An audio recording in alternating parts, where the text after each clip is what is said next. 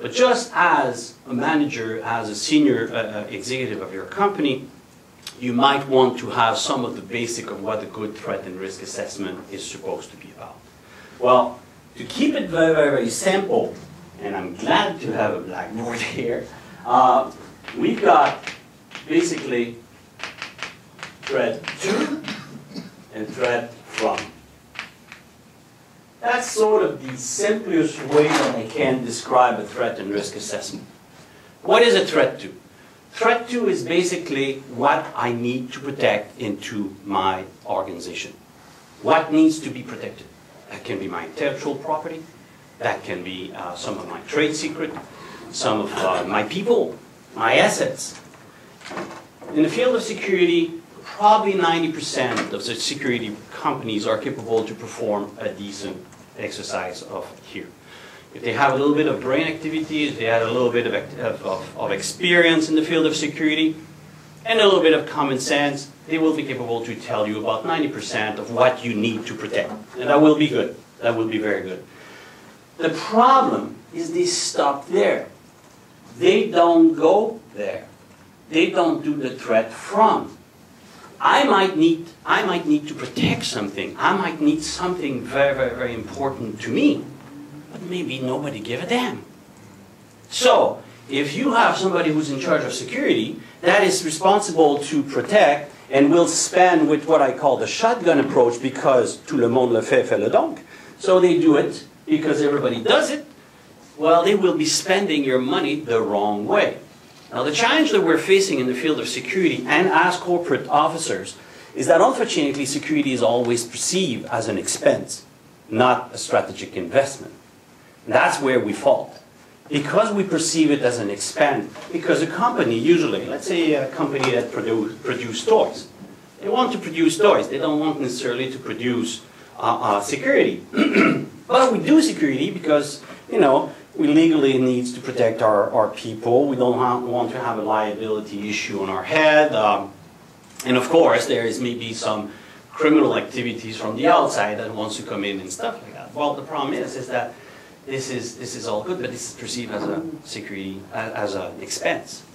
It's when you go to the threat from and try to find out who wants to hurt you that now suddenly you discover exactly where you should sort of point your security and spend your budget.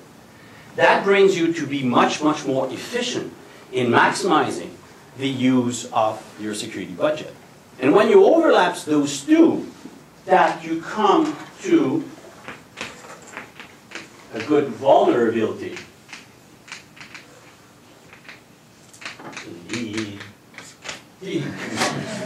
Assessment.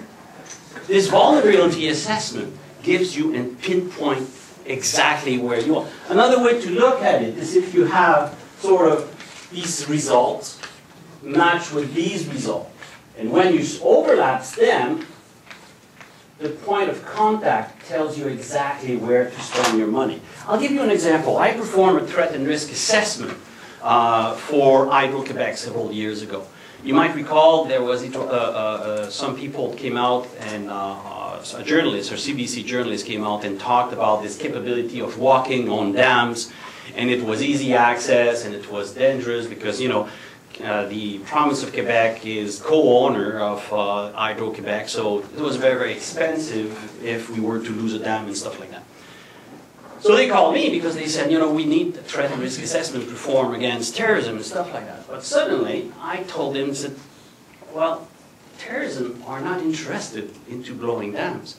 We don't have factually demonstrating any demonstration that they will actually target your dams. And anyway, to build or to destroy a dam, you need probably a mini nuclear bomb.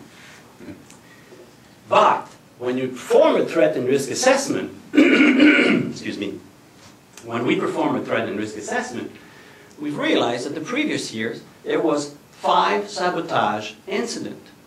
3 of them has been done by some employees. And it cost them a total of $190 million for those 3 sabotage incidents. Now, while everybody get excited about terrorism, there was no issue. But when you look at something else, you look suddenly that the problem was more inside and more a sabotage issue. The refocusing and the readjustment here gave them a chance to be much more efficient on the way they applied their security and their security budget. Now, coming back again to this element of vulnerability is really, really, really important in terms of being capable to assess exactly who wants to go against your corporation. Now, I was talking about corporate espionage and terrorist industrial espionage. So let me give you some numbers just to give you an idea of what I'm talking about. As it was mentioned in my introduction, in the mid-90s, I was the chief of Asia Pacific. So basically from Afghanistan all the way to North Korea, that was my field ground. That was where my operations were taking place, and people were reporting to me for that purpose. Because it was Southeast Asia, or Asia, so Asia Pacific, we were covering terrorism as much as espionage. And I was really astonished at that period of time, 1995, to see the amount of spy cases that were coming from Asia.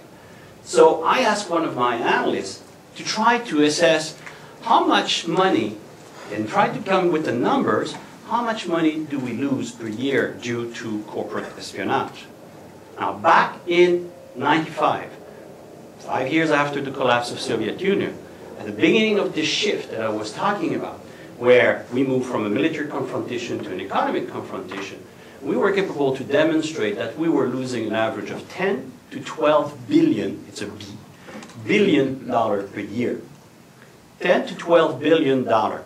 A comparative study in the US at the same period of time estimated that the US were losing an average of 24 to 25 billion, twice as much. But they are 10 times bigger than us. So per ratio, we were actually losing 5 times more. Now, unfortunately, since then, we have not performed any study of that nature. I retired, I'm gone. So they didn't perform any study of my knowledge like this. But the US have performed some. And the US demonstrated and found out recently, and the director of the FBI in the conference revealed recently that since 1995, the US have now moved to losing an average of $250 billion per year. 10 times more in 15 years. The reason? Again, this confrontation. Now, if we're extremely conservative, and we say that we don't necessarily have this progression of 10 times, or we just double our numbers, we're still losing about $25 billion a year in Canada. And when was the last time you heard about it? When was the last time you discussed about it and everything? And that's one of the great problems that we are currently facing. Is the government of Canada, regardless of the color, and we're in election period now, regardless of the color, have always practiced the policy of speak no evil, see no evil. So if you don't talk about it, and you don't warn the companies, and you don't warn the general public, people don't become aware of it.